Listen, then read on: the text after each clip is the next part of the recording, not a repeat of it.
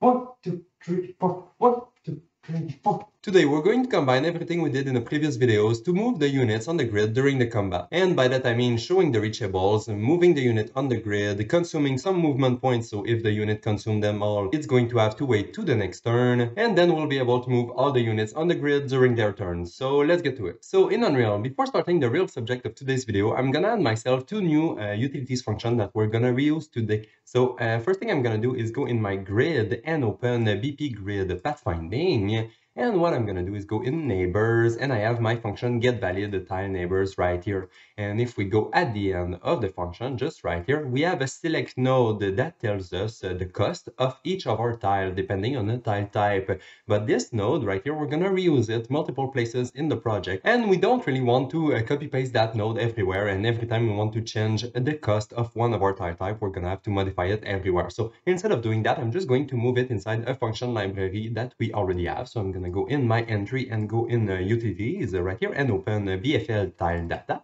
I'm going to create myself a new function that I'm going to name get tile type cost. And what I'm going to do is go in my pathfinding, copy the select node, paste it right here, and reconstruct my function with the return at the end. And here it is. So I have my get tile type cost, taking the tile type as input and returning the cost at the end, just like that. I'm also going to make it pure so it's easier to call. And now I'm going to compile, save this function library and go back in the BP grid pathfinding to replace the select node that we have right here. So I'm just going to delete it and replace it with the new function. So get tile type cost and connect to the cost like that. Here we go. So now we have a nice function that tells us the tile type cost wherever we are in the project. Perfect. So let's compile that. And the second thing I want to do is a new utilities function inside the grid pathfinding. So I'm just going to create myself a new function, which I'm going to name get path cost. So we're going to use this function to retrieve the cost of the whole path. So we're simply going to add all the tiles together to give us the final cost of the whole path. And here it is. So I'm taking a path as input, which is an array of endpoints. So all the indexes of our paths. And at the end, I'm returning the cost, which is an integer. And to return it easily at the end, I'm just going to create myself a new local variable that I have right here. So new local variable, I named it arity for return, and I'm just returning it at the end. At the beginning, I'm setting it to 0, so it starts at 0, and we're going to add all the cost of all of our tiles to it. And to do that, we're going to use a for each loop. So we're going to loop through all the path, all the indexes that are in the path, and we're going to add all the cost of each tile to that return variable. So take the return variable, add the cost of the tile, and then set the return variable again, which is going to increment it. And then the last thing we need is the cost of our tile. So we just have to first get the tile from the grid tile. So we have the tile index, we're converting it to a tile data. And then from the tile data, we can access the tile type, which gives us the tile cost using the new function we just created. So here it is. We are now adding all the cost of all of our tiles in the path. And at the end, we're going to have the number, which tells us how long is that specific path. And that's it. We're done with the grid pathfinding and the BFL tile data for today. So we can close them both. And it's now time to go to the real subject of today's video. So we're gonna have a new action that is going to let us move units on the grid. This action is going to combine multiple other actions. It's going to have the possibility to show the reachable tiles, also the possibility to move the units on the grid, and the third new action-ish that we're gonna do is to, when we are hovering a unit with our cursor, it's going to show its reachable also. So it's going to be a little bit more complex than just combining multiple actions together. So that's why I'm just creating a new action instead of just reusing what we already have. But most of the code is already coming from other actions. So you can copy paste it from there. I'm just going to redo it from scratch because it's going to be faster in my case, but you can just go in the other actions and copy paste them if you want to, but you can just follow me and it's going to be fine. So let's go create that new action. So I'm going to go in my player actions here. And here we have the combat folder. If I open the combat folder, actually, it's mostly actions that are setting up the combat. It's not really combat specific, like during the combat. We're more using them before the combat than during the combat. So what I'm going to do is just rename the folder to have the combat folder specifically for the action that are used during the combat. So I'm going to rename that one combat setup. because we're going to use these actions really just to set up the combat.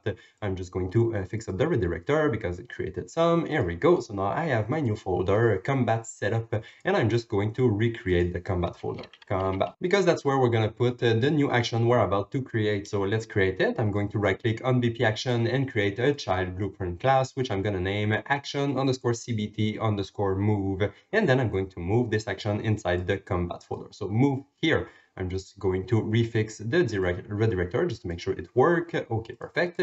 And now in the combat, I'm going to open the new blueprint and go in the event graph to do the logic of this action. But before jumping in the code, let's look at the design a little bit because it's a little bit more complicated than all the other actions. So now we are in combat. What do we want? We have a unit that is currently selected. It's our turn to play. What do we want to display to the player? Well, it would be nice to display the current unit reachable. So we want to display where the current unit can move, so the player has an easier time to know where he can move the unit on the grid. So that's super simple. We just have to show the reachable. We already did that. That's great. But then we have the player input. So what do we want to do when the player moves his mouse over one of the tiles that are in the current reachable? Well, it will be nice to display the path that a unit is going to follow if we click on that specific tile. So if the player moves the mouse around the unit, it's going to display the path. That's nice. That's fine. It's not too difficult. That should be fine. So we display the reachable, we display the path that will be used if the player clicks on the tile. So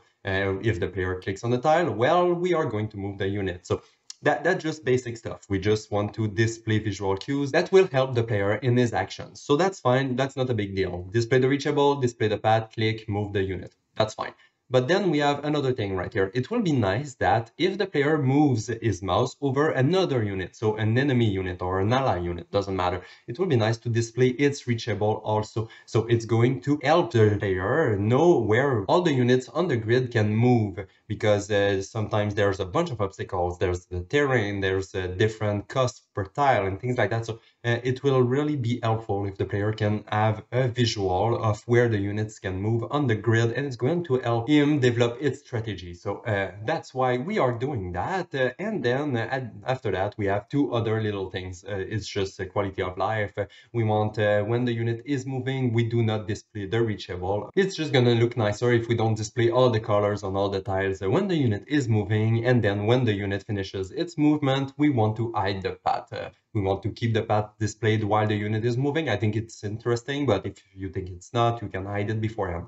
But in my case, I just want to keep the path displayed until the unit is done moving. And once it's done moving, well, we can simply hide the path, and that should be good. So that's about it. That's pretty much the design we're going to do today. So we have a bunch of little things that we want to do, and it's going to take a bit of time. So let's get to it. So let's start by the beginning. So we want to display the current unit reachables every time the unit is selected. So at the beginning of the turn, the unit started turn, we want to display the reachable of that specific unit. So most of the code that we're going to do right now, it's going to be pretty much a copy-paste of what we did in the select tile and unit and generate a reachable action. So if you want to copy from there, you can do it. Otherwise, we can just follow along and you're gonna be just fine. So here it is. Back in my action combat move, I created myself two new functions. So I have the generate a reachable, which is the action that we're going to use to generate the reachable. And in this case, it's going to be a little bit different than the other function, the other action, I mean, because we want to generate the reachable for multiple units, because when the player moves his mouse over another unit, we want to use that unit instead of the currently selected unit to display the reachables. So that's why I have to receive a unit as input right here to know which unit we want to use to generate the reachables, obviously. So that's why I have my generate a reachable function using a unit as input. And then the way it works, it's going to ask the pathfinding to generate the reachable. And once it's done generating them, it's going to call a callback. And we have to attach ourselves to that callback to receive the reachable and then display them on screen. So that's why I have myself a new function here, a second function. So I have the onPathfinding completed underscore reachables. So this function is going to be called and it's going to receive all the reachables for the unit that we specified. So this is where we are going to display the reachable on screen. But before we can do that, we have to connect ourselves to that callback. So I'm going to go back in the begin play to connect myself right here. So in the begin play, I'm just going to connect myself to the onPathfinding completed callback, which is inside the grid pathfinding reachable. It's really the reachable component that we want to use because it's for the reachables, and I'm connecting myself with the new function we created, so the onPathfinding completed underscore reachable, the second function right here. So this is going to be called every time the function is done generating the reachables. And finally, as we said in the design right here, we want to display the reachable as soon as the unit is selected. So the unit starts its turn, and we want to display the reachable. So that's why I'm just going to call the generate a reachable right here at the beginning. So when we are creating the action, we are going to create it once the unit's turn starts. So the player is going to be able to now move the unit on the grid. So we want to generate the reachable using the selected unit right away. So as soon as the action is created, we're going to generate the reachable from the beginning. So the player is going to know where he can move the unit. Perfect. So now it's time to just do the logic of both functions, which is going to be fast because we're going to copy paste everything from the other action, or more or less. But the main difference between this action and the previous one is this part right here, because we don't want to regenerate the reachable if they are already generated. So that's why I created myself a new variable right here to keep track of which unit is used to generate the reachable, because in the case that, let's say, the player is about to play, the current unit is selected, the current reachable are drawn on the grid, and then the player moves his mouse over the current unit, it's going to try to regenerate the reachables for that specific unit, which is already generated. So we don't want to waste time for that. So that's why I'm just adding a little check right here to make sure that we're not regenerating the reachable for no reason. So that's the main difference between this action and the previous action we did, but the rest is pretty much the same. So we clear the reachable state from the grid because we are about to generate other reachables, so we don't need the previous ones. And then it's super simple. We just have to do a find path that is going to return us the reachable. So this is the exact same bit of code that we have in the other action. So that's why I'm just pasting it right here. Instead of the previous unit, though, I'm using the current unit for reachable, just the variable that we just created, just to make it a little bit more uniform. So we're starting from the current unit index, and then we're looking for the reachables. So we can just feed it all the data it needs to define the reachables. And then we have to make sure to check the checkbox return reachable to make sure that we are returning the reachable, obviously. And finally, just make sure that you're still using the grid pathfinding reachable right here, because this is the one that we are attached to when the callback is going to be completed. So that's why we have to use that component. So good. Now the reachable are going to be generated. And once they're done generating, we are going to go inside the onPathfinding completed underscore reachable. And that's how we're going to display them on screen. So we are going to loop through all the reachable and add the state to the tiles. And that's it. So now the reachable should be visible at the beginning of the turn of every unit. So to be able to test that, though, we still have to change something in the player action because we want to select that action. That action is never used anywhere. So we have to select it, and we're going to do that in the BP player action. So I'm just going to go in the player action, open it right here. And then we're going to go in the function on unit to turn started to select the action. And to do that, we just have to call the set selected action function, just like that, after selecting the unit. And we're going to select the action we want to use, which is the CBT move. So action underscore CBT move, we're going to use that action. So the player now is going to be able to move the unit in combat, or actually right now it's just going to display the reachable because we're not done with it. But at least the action is going to work. So we can select the action when the unit turn starts, and we're going to also deselect the action when the unit turns ends. So I'm going to go in on unit turn ended and paste the set selected action right here. And I'm going to select nothing. So no action for the left click or for the right click. Here we go. Now we can compile and save. And if we go back in the game, we should now see a result. So if I play and I'm going to add a few units on the grid, so let's say a warrior, a priest, and let's say a chicken. Why not? I have 2 chicken, and let's say remove 1. Here we go. So now when I press play, I have like the reachable for the selected unit. So right now my warrior can move, and these are its reachable. And then if I go for the priest, we can see it's reachable right here on the grid. And then for the chicken, okay, that one can go pretty much everywhere on the grid. But yeah, so now it works. We can display the reachable of the selected unit. So that's great. Good. At least we know that the flow works. But now every time we move the mouse over one of the other units, we would like to be able to display those reachable instead of the current unit's reachable. So we have to change a few things in the code to be able to do that, and that's what we're going to do. So let's stop and go back in the action combat move. And actually to do that, it's super simple. We just have to override the function execute hovered action, which is called every time the user passes his mouse over another tile. So this is called, and now what we're going to do is something like this. So every time the user moves his mouse over a new tile, we're just gonna check, okay, do you have a unit that is currently overed because you overed a new tile? Maybe there was a unit on it. So we're gonna check if this one is valid. So if it is using, if it has an overed unit that is valid, we're gonna use that overed unit to generate the reachables. Otherwise, we're just going to regenerate the reachable for the selected unit. So that way, if we pass our mouse over a new unit, it's going to generate the reachable for them. And then as soon as we go out of it, it's just going to regenerate the reachable for the selected unit. Okay, good. So now we should be able to save that and go test, and it should work actually. So I'm just gonna place 2 units on the grid, start the combat. So now it works. The reachable are still working if I go 1 turn at a time. So that's good. And then if I move my mouse over the other unit, we can see that it generates the reachable for it.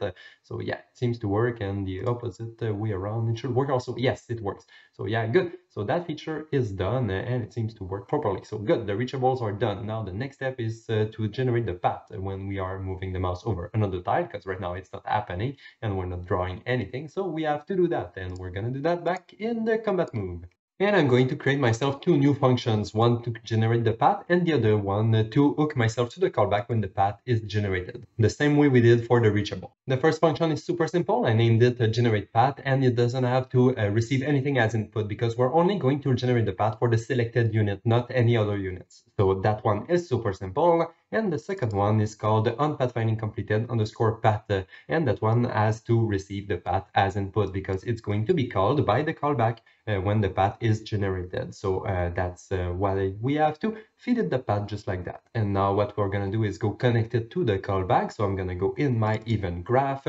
I'm gonna move my generate reachable on the side to have a little bit more room, and then I'm gonna connect my callback in the middle just like that. So I have my callback on pathfinding completed right here on the grid pathfinding component, not the same one as for the reachable, really just the grid pathfinding component, and I'm connecting it to the on pathfinding completed underscore path function, which is the new function we just created on the left. So now every time the path is generated, it's going to call this function and we'll be able to display it on screen. But first we have to generate the path. So let's go in the generate path function to do it. And this function is pretty simple. We just have to do the exact same thing we did in the action find path to target before. So I'm just going to go back in the action move to do it, but it's pretty much the same logic. So first we have to clear the isn't path state from the grid because we already drawn a path before. We are going to draw a new one. So let's delete the previous path, and that's what I'm doing right here. And then we just have to do a find path using all the information of the selected unit. So on the grid pathfinding component, not the one for the reachable, really the one for the grid pathfinding,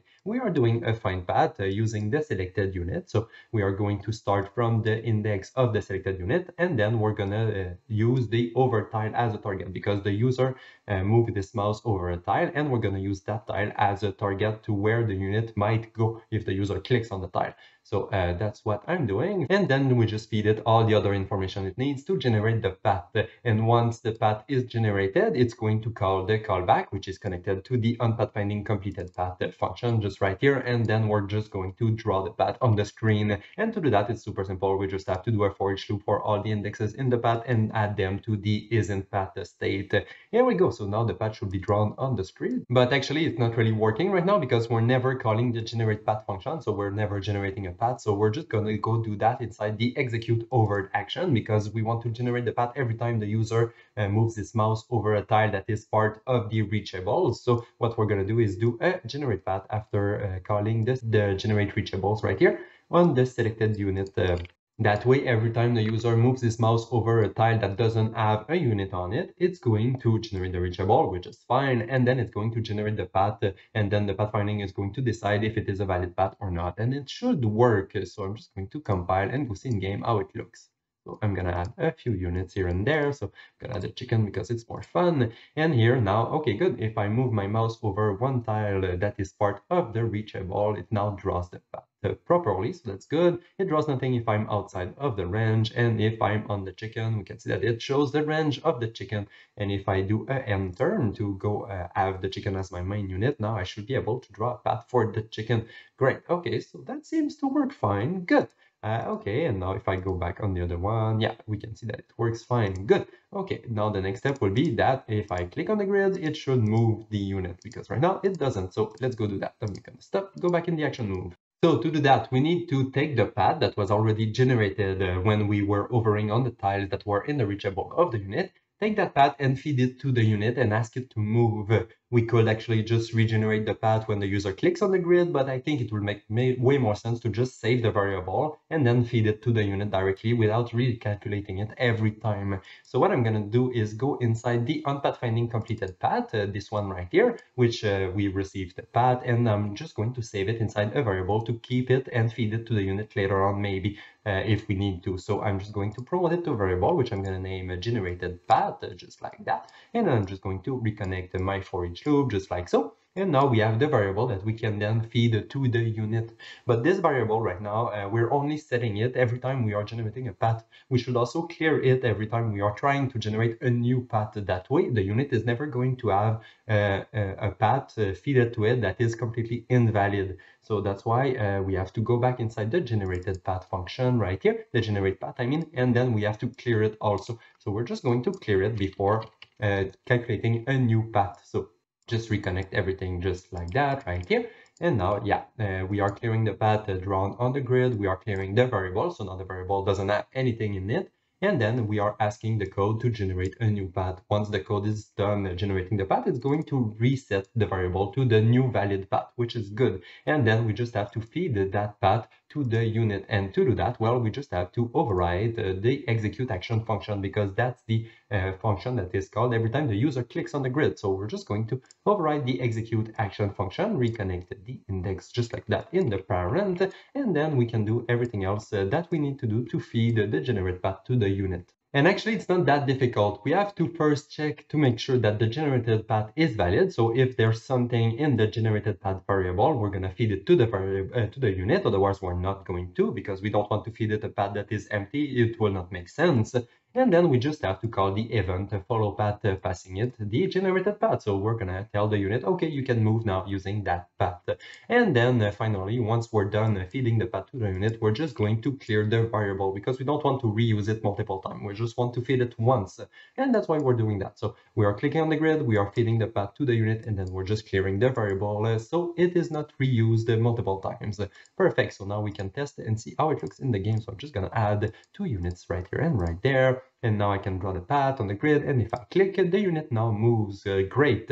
And I can move it again and again and again if I want to. There's a problem with the reachables though. They are not regenerated and they are still back at the beginning, so that's weird. And actually, while the unit is moving, we want to hide them. So we have to change a few things for that. We want to hide the reachables when the unit starts moving, and then we want to regenerate them as soon as the unit stops moving from the new tile. So we are going to move the reachable around following the unit, and also it will be nice to be able to keep the path displayed while the unit is moving. Even if I'm trying to move my mouse all over the place, it should not hide the path and try to recalculate another path. It should wait until the unit is done moving. So that's a few things we're going to change. So let's go back in the combat action just to do that. And to know when the unit starts and stops moving, we need to attach ourselves to the callback that are inside the unit. So I'm going to create myself 2 new functions. One for the onUnit started walking, receiving a unit as input, because that's how the callback works. And the second one is onUnit finished walking, receiving also a unit as input, because that's how it works. And then we're going to go attach ourselves to those callback inside the begin play in the graph. So right here, I'm going to connect my new callbacks in the middle, just like that. And here they are. So I have my onUnit started walking callback, which is connected to the onUnit started walking function, which is created, and also the onUnit finished walking callback, which is connected to the onUnit finished walking function we just created also. So yeah, we have those 2 functions that are now called every time the unit starts and stops moving. So we now just have to do the logic to regenerate the reachables, hide them, and display the path and things like that. And here, the first thing we want to do is to hide the reachable while the unit is walking. So when the unit starts walking, we just have to clear the reachables. It's as simple as that. We clear the state from tile is reachable. And then we also have to say that the current unit for reachable is now invalid, because we are not using any units for the reachables, because we don't display any reachables right now. So that's why we just have to cancel that variable also. That way they are linked together properly and they are not broken.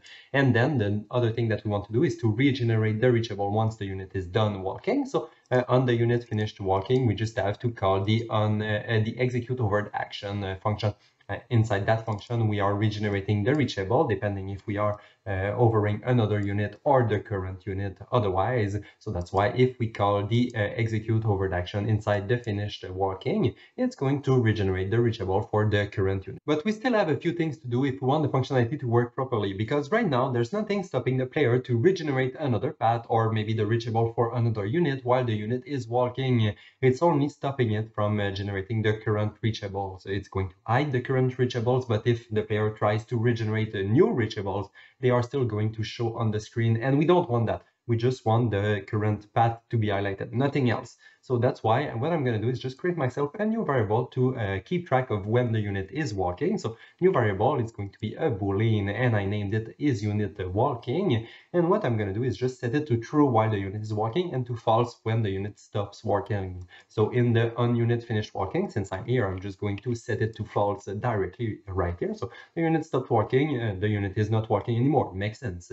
And then I'm going to go in my onUnit started walking just to make it to true. So when the unit starts walking, we now know that it is. Good. Okay, so that's done. Now we have to use those boolean, and we have to use them at two places in the code. The first place is when the user moves his mouse over another unit or another tile on the path, on the grid, I mean, because we don't want the player to regenerate something else while the unit is moving. So we're going to go inside the execute over action, just right here, and we're not going to do any of that code while the unit is walking. So I'm just going to add myself a little branch right here and just execute the rest of the code if the unit is not walking. So if the branch is false, that way the player is not going to be able to regenerate anything while the unit is walking. And the other place we need to place that variable, and that branch actually, is inside the onPathFinding completed underscore reachables, because it's possible that the player asked for reachables before drawing the path and asking the unit to move. And if the reachable took a little bit too much time, so maybe 1 second, because there was too many calculations to do for that pathfinding, this function is going to be called after the unit started walking, and it's going to generate the reachable again. And that's not what we want. We want to make sure that we are only generating and showing the reachables when the unit is not walking. So that's why even if this function is called later on after the unit walked and started walking, we're just going to stop the flow and say, okay, not draw anything, do not draw anything. The unit is walking right now, so do not draw anything right here. So that's it. Now the functionality should work properly. So I'm going to go in game and see how it looks. I'm going to add a few chickens on the grid because they are the one with most movement points. And here it is. Now I have my range, and if I highlight the other chicken, we can set it works. And if I click on the grid, so let's say right here to start moving the chickens, even if I over anything else, it doesn't regenerate the reachables, and it only keeps the path visible while the unit is walking. Great, so now it looks pretty good. I'm happy with that. Yeah, so that's done with this. We still have a few things to change though, but it's not really visible in game. So let's go see how it looks in the code, and I'm gonna tell you what we have to change. So back in the start execute action right here, when we are asking the unit to move on the path, we are directly feeding the path to the unit. But I think it will make way more sense to go through the combat system, so that way the combat system can do some validation to make sure that the unit can really move there and you are not just trying to cheat the game or things like that. So instead of feeding the path directly into the unit, I'm going to add a wrapper around that function inside the combat system that we're going to call, which is going to end up calling the follow path function later on. But that should help the flow of the game and just make sure that everything works as expected. So I'm going to go in my combat and open the VP combat system to create my new function for that. I simply named the function moveUnit, and I'm passing it two inputs. So the unit that we want to move, and then the path that we want the unit to follow. So two inputs, unit and path. And for the logic right now, we're going to keep it super simple. We simply call the event follow path on the unit itself. So we're simply passing it the path to the unit and tell it to move. We're going to add multiple validations in the future, maybe not, but for now, we're simply going to ask the unit to move, and that should be good enough. So that's good. We can compile this and go use it in the action combat move. So I'm going to go back here. I'm going to move the event out of the way and replace it by the event inside the combat system, just like that. So I'm just going to connect it instead. Here we go. So now in the combat system, I'm calling the moveUnit function, passing it the selected unit and the generated path. Here we go. Now we can delete this, and that's it. And there's just one last thing I want to do today in this action, and it is actually a bit of cleanup, because it's possible that when the action gets deleted from the game, time, there are still some states that are visible on the grid. So maybe the unit was still moving, so there's a path drawn, or maybe some reachables. So what we're going to do is just override right here in the functions the end play function, which is going to create the event in the event graph. I'm going to add a call to the parent function just so it can be run if it needs to be. And then what I'm going to do is just clear my states that are on my grid. So I'm just going to do that. So when the actor gets destroyed, we're going to clear the reachables and also the path. That way, everything's going to be clean and ready for the next action or the next unit to play. Perfect. Now we can compile and save the action combat move. We're not going to need it today, and we can close it. Great. And actually, before going to the next step, there's actually another place in the project that was moving the units on the grid, and it was using the function that is directly inside the unit instead of going through the combat system. So I think it will make more sense to go through the combat system for that one too. So this is inside the player actions in pathfinding. So we have the action move unit on grid. So let's go in there. And in there, inside the on pathfinding completed function right here, that's where I am. At the end of the function, we were asking the unit to follow the path that was generated. So instead of going through directly to the unit, we're just going to go through the combat system. I think it makes way more sense to have the same thing everywhere in the project. So that's why I'm just going to replace the code by this. We're going to call the move unit in the combat system, passing in the current unit and the path the same way we did before. Here we go. So that should not break anything. You can go test it if you want to, but I'm pretty confident that it should still work as expected. Perfect. Now we can save and close this action too. So that's what we have right now. We are able to move the units on the grid and it works well. We are able to move it and it works pretty damn fine. That's good, but there's just one issue. I don't know if you see it right now, but I'm able to move the unit all over the place during one turn. I'm not skipping my turn right now. So the unit can move over and over and over until the end of time, and that's not good. What we need to do is to limit the amount of movement point, and so we have to decrease the amount of movement point of the unit every time it moves on the grid, and right now we don't have that feature yet. So that's why we have to do it. So what I'm going to do is stop and add a way to track the current and maximum movement point of the units. I'm going to go in my units in the utilities and open the S unit data stats right here. We have the MP current, which are the current movement point, but we don't have a maximum, the same one we have for the HP. So it would be nice to create the maximum. So I'm going to create myself a new variable, the MP max. It's going to be an integer, and the default value is going to be maybe 3. Doesn't really matter. We're going to change it in the data table anyway. And what I'm going to do is just move this MP current down just so it's near the MP max in my structure. It doesn't really matter either. Perfect. Now we can save this structure and go in the data table to assign all the movement point maximum for all of our units. So I'm just going to do that real quick. And here we go. So for my warrior, I've set it to 3 maximum movement point, ranger 5, priest 4, slime 3, chicken 10, and the bat 3 movement point maximum. Perfect. Now I'm just going to save the data table, close it, and now we're going to go create a few functions in the BP unit to modify the current movement point. So I'm going to go in my BP units right here and create myself, let's say, 3 new functions. So 1, 2, 3 functions. And actually for these 3 functions, it's going to go pretty fast because it's pretty much what we did for the modify current HP and set current HP, but for the movement point instead of the health point. That's it. That's going to be pretty similar. So we're going to start with the first function, which is named the set current MP. So we're going to use that function to set the current MP of our unit. So I'm taking my MP as input, so an integer that says how many movement points we want to set to the unit. And then I'm also passing a boolean to tell if we want to display the animated number or not. That way, if we remove movement point from the unit or add movement point to the unit, it's going to appear above its head and it's going to be nicer, I think. So that's why I have the boolean right here. So for the logic of the function, it's going to be pretty similar as the previous one, but there's one exception. At the beginning of the function, I'm just going to save the difference of the movement point between the current movement point and the new amount of movement point. I'm saving that inside a local variable. We're going to reuse that variable when we want to spawn the animated number at the end of the function. So that's why we have to keep track of the difference so we know which number we want to write above the head of the unit. And then we're back with the original logic of the function. So we have to set the movement point of the unit. So to do that, we just have to get the unit data, break it to access the stats that are inside it, and then do a set members to set the current movement point. And to feed it the movement point, well, we just have to pass it the current movement point that we received as input. So we received the movement point we want to set. I'm just clamping it to make sure that it never exceeds the maximum amount of movement point. But in your case, if you want to be able to exceed that amount, you don't have to put the clamp right here. It's not necessary if you don't want to. And then once we're done setting the variable inside the first structure, we have to set it back inside the unit data. That's just how it works. We have to set the data in the first structure and then set it back in the parent structure. So that's it. Now we're modifying the unit's movement point, but we also want to display the number on the screen. So that's why right here I'm adding myself a little branch to see if we want to display the number on the screen. So if the shown number is equal to true and if the difference is not equal to 0, we're going to spawn a number. If the difference is 0, well, we're not going to spawn a 0 above the unit. It will not make sense. So that's why I'm just checking to make sure that it is not equal to 0. And if it is not, and if we want to show the number, well, I'm just going to spawn the animated number the same way we did for the HP point.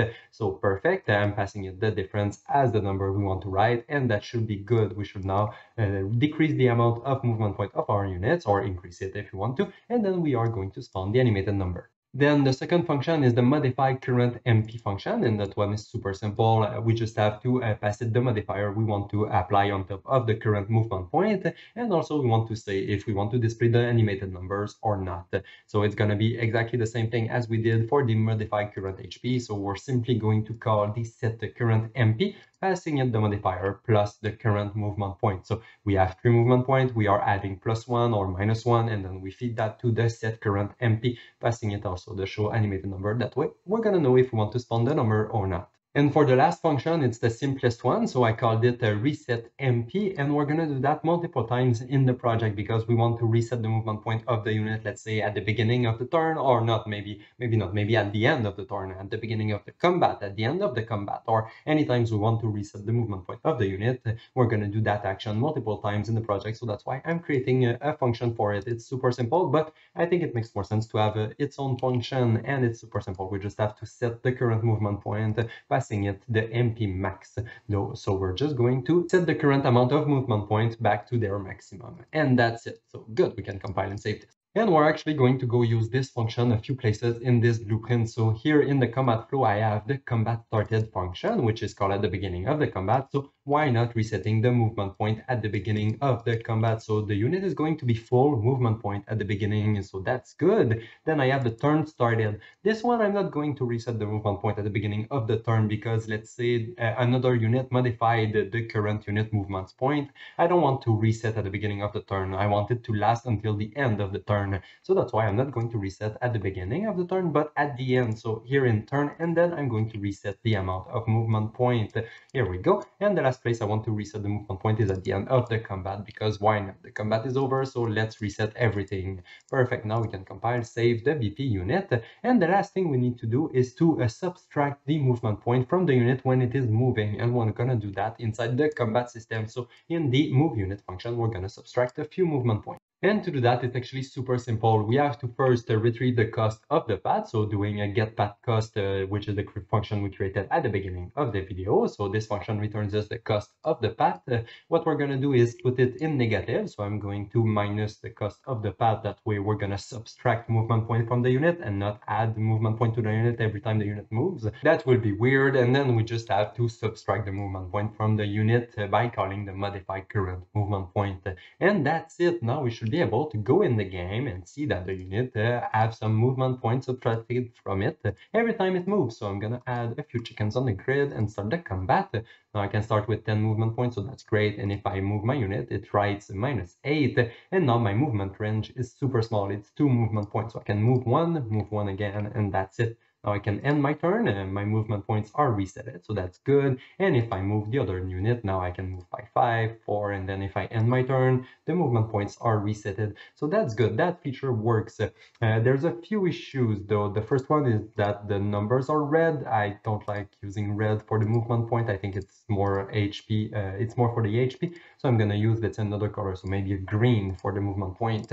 And also the other thing that I would like is that right now, every time I move, it writes the maximum, the total cost of the path. So it writes like, let's say, -10, -3.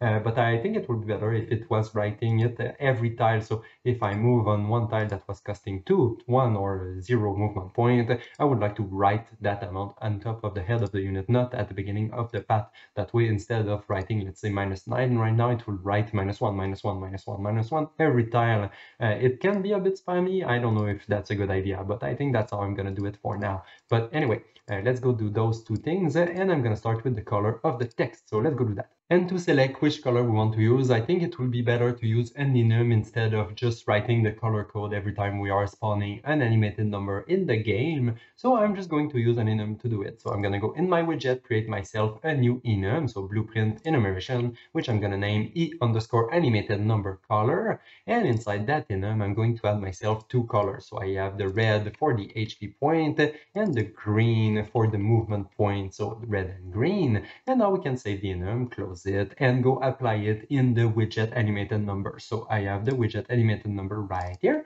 and by default it's red, but we're gonna go change that in the graph, so right here. And here the first thing I'm gonna do is select my event and add myself a new parameter as input. So here I have my color, which is of type e_animated number color, which is the enum we just created. And now I'm just going to give myself a little bit more room right here because I want to set the color of my text. So I'm taking my text animated number and do a set color and opacity to set the color and opacity of the text. I'm going to split the structure right here to have access to the color, and then I'm going to select the color using the select node. The color is going to be based on the index that we receive as input, so the color right there. And if we select red, well, I'm going to display red, and if we select green, well, I'm going to display green instead. There we go. So now that should change the color of the text, but we have to change one last thing in the blueprint for it to work. So I'm going to go back in entry here and open the BP_animated number. And here is the place where we are feeding the number and the color to the widget. So we have to also feed it the color. So I'm just going to prompt it to a new variable. I'm going to name it color, and I'm going to make it instance editable and exposed on spawn. That way it's going to be simple to set it. Now let's compile this, save this, and go back in the unit to apply the right color to the text when we are moving the unit on the grid. So in the function set the current MP right there, I'm going to go at the end. This is where we are spawning the animated number. I'm just going to refresh the node to have access to the color parameter we just created and change the color from red to green. Here we go. Now we can compile, save, and if we go back in the game, the number should now be green. So I'm just gonna put some units on the grid. Here we go. And now if I move them, so start combat, move the unit, -7 written in green. So that's good. That's exactly what I want. Perfect. So now the color is done, and we now just have to make sure to spawn the text every time the unit moves one tile instead of just spawning it at the beginning of the path. So let's go do that. And we're going to do that super quickly in the combat system. So right here, when we are moving the unit on the grid, we say that we want to show the number. But in this case, we don't want to. So I'm just going to uncheck that checkbox. So we're not going to show the number at the beginning of the path when we are asking the unit to move. But instead, we're going to show it every time the unit reach a new tile. So I'm going to go inside the onUnitReachNewTile function right here. And I'm going to simply spawn myself as an animated number on the grid. So I'm taking the actual location of my unit, spawning the animated number on the grid, and I'm passing it the cost of that specific tile that the unit just arrived on. So the unit reached a tile, and we are just taking its cost and spawning the number above the unit's head. Make sure that the color is green because it's for the movement points. Perfect. Now we can compile, save, and just that, it should make that the numbers appear above the head of the unit every time they reach a new tile. So I'm just going to start the game just like that, and now I'm gonna move my unit on the grid, -1, -1, -1, -1, -1. So yeah, we can see that it spawns every tile, so that's good, and I think it works pretty well. And the fun thing about that is just that it's going to look nicer when we are moving above tiles that are not -1. So let's say these tiles -2, -2, -2. So now we know how much it costs to walk on top of those tiles specifically, not only the full cost of the whole path. So I think it looks nicer like that, but you don't have to do it if you prefer just to show the final number at the beginning of the path, like it was before. And now, just before ending the video, I just want to fix one last little thing, and it's a bug that has been there since like forever, since we did the pathfinding at the beginning. I wanted to fix that for a while, but I didn't take the time to do it, so we're gonna do that today. And actually, the problem is that every time we are moving a unit on the grid, the current index of the unit is updated every time the unit reaches a new tile, which makes sense. It totally makes sense. but it could cause a problem in the case that multiple units are moving at the same time and they are crossing their path. So if the unit moves on a tile that was already used by another unit at the same time, it will break the whole game completely. And I don't really like that. I would like to make sure that the final tile of the path, so this tile right here, if I click here, this will be the final index of the unit, and that should be the updated index of the unit as soon as I click on the tile. That way, everything is always going to be up to date as soon as the action is triggered, because we can't cancel the action in the middle of it. So it doesn't matter that the unit is updating its path at the beginning or at the end. So I think it will make sense to update the index as soon as we click on the tile, and that's what we're going to do in the combat system. And actually, the bit of code that is responsible to set the unit index is this one right here. So every time the unit reaches a new tile, right now we are updating the unit index, but we're not going to do that anymore. We're going to delete this function and reconnect the flow just like that. And instead, we're going to go where we are asking the unit to move and set the index directly. So we're going to do that inside the move unit function. We're going to do it at the end right here. So I'm just going to call my set unit index on grid right here at the end. And for the index, I'm going to use the last index of my path. So directly from the beginning, we know which one is the last index of the path. So we can just feed it to the function and it's going to set the index on the unit directly. But there's just one little problem in there though. If I open this function right here, we can see that after setting the index of the unit, we are snapping its position right here. We are setting the actor location of the unit on top of the grid depending on its index. But we don't want to do that in this case because the unit is moving and the unit is going to move on the grid following the path until the last tile. So we don't want to snap it to the last tile directly. We want the unit to move slowly until reaching the last tile. So instead of doing that, what I'm going to do is just adding myself a little branch right here. So if a branch right here to add myself a new condition as input to decide if we want to snap the location or not. So I'm going to name it the snap location, and then we'll be able to decide if we want to snap the location or not of the unit when we are setting the unit index. Just make sure to set the default value of the snap location to be true, because everywhere else in the code right now is assuming that we are going to snap the location of the unit. So we don't want to break anything in the game. So that's why we are going to set the default value to true. So everything else in the game right now is using this default value, which is going to be true. So that's good. It's going to always snap to the location by default, which is exactly what we want. But in our case, if we go back in the function move unit, we want to uncheck that checkbox right here. So uncheck the snap location for the move unit. That way the unit is not going to snap at that location. It's just going to move following the path as usual. Meaning that now the data is always up to date as soon as we execute the action. The index is set properly and the unit is just acting as visual. It's moving slowly towards the real index. Perfect. So now we should be able to test all that, and I'm gonna see how it goes. Okay, so everything in the combat tab was working as expected, but I found a little bug right here when we are adding a unit on top of the grid inside the pathfinding tab, and then we are trying to move it using the select move unit action. I'm just going to move the unit like that. We can set it works, that's not a problem. But when I move the unit too much, now I'm left with only one movement point, and now I don't have any movement point anymore. So I cannot move the unit anymore because the unit cannot move. So what we're going to do is just resetting the movement point inside that action every time the unit stops moving. That way we can continue debugging the unit movement if we need to. So I'm going to go in my action. So actions, pathfinding, and open move unit on grid right here. And then right after asking the unit to move right here in the onPathfinding completed function, at the end, we're going to ask the unit to move, and then we're just going to reset its movement point. That way we're still going to be able to move the unit over and over and over until the end of time. So simply take the current unit and reset its movement point, and that should fix the problem. But actually, I found another problem before ending the video, and it is in the combat system. It's going to be super quick. In the combat system, in the function move unit, I realized that here, if we are trying to fetch the last index of an array that is empty, it's going to break the game because there's no index in an array that is empty. So what I'm going to do is just that if we are trying to call this function here, the move unit function, with an empty array as path, what I'm just going to do is I'm just going to block the flow because there's nothing to use as a path. The unit cannot follow anything anyway because the path is empty. So I'm just going to make sure here with a branch that the path is at least of a length of 1, so at least one element in the array, and that way we can make sure that the unit is going to follow the path properly and it's not going to break the game with anything else.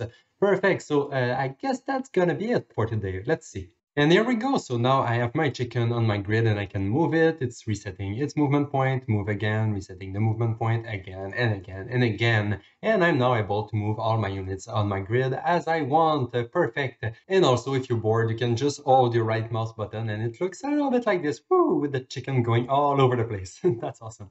Anyway, I guess that's going to be it for today's video and I'm going to see you in the next one. Bye bye.